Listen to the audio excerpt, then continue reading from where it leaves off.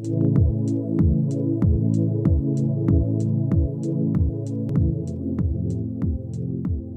helps me alleviate some stress, feel me? Because I know it's a lot of pent-up aggression I have inside my room, thinking about stuff all day long, and for me to get the opportunity to come here and express myself the way I want to without somebody telling me you're right or wrong, is a very good opportunity.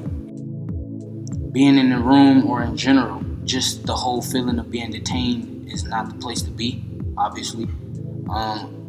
It's better for us to go through what we go through, but not much in a negative way. We want to prevent things like that, which is just staying focused, you know, and indulging into something positive, because that's what builds us in life. And this program would really help and benefit in our lives as well. Even all the temptations and tribulations that we go through in life, art is one of the psychiatric, like little thing to help us out in any tough situation. So that class actually inspired me to keep going. I'm not a person to express myself. I don't tell nobody my feelings. I always hold back. And being in this place, nobody care or want to know about your feelings. So I was used to it. And then they had Inside Out Writers, and then we had the UCLA program where you kind of express yourself more. People ask you about your day. They actually seem like they care. So with that, it gave me something to look forward to. And in my own way, I kind of learned how to express myself. Yeah, so I kind of learned to express myself a lot better. And it kind of just gave me something to look forward to.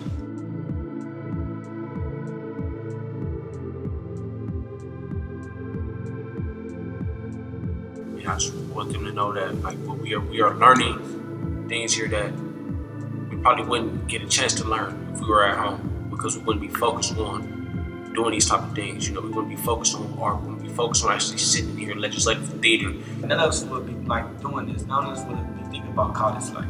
We'll be in the streets trying to do something way different. But as these programs come in here, they changing us. They changing us. They making us a better person at the end of the day. So I wouldn't change nothing because it's changing us. I actually get mad if they don't bring me up for college class. I never got mad about going to school, not going to school, you feel me?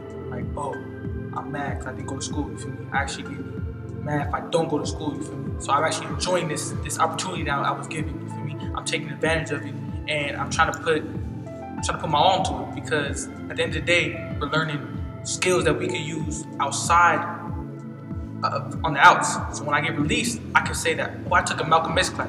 I took a legislative theater class. I took a art class, you feel me? And I can actually say something that's to my name, you feel me? So I did this. Me personally, I'm glad I came to jail, just so I can experience life a little bit more and see things differently, learn how to do things independently. Also, they started this, so the question is, why stop it? Yeah. Exactly. Yeah. Better than this. Why would you stop something that would help us mindfully?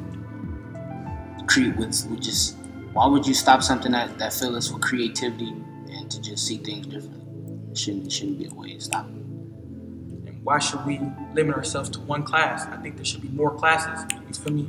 Altogether, I think that the more opportunities we have to learn, the smarter we can get. We not monsters. We not animals. We not numbers. We not PDJs. We not none of that. We artists. We scholars. We people. Exactly. We're human beings. We human beings. Never forget that.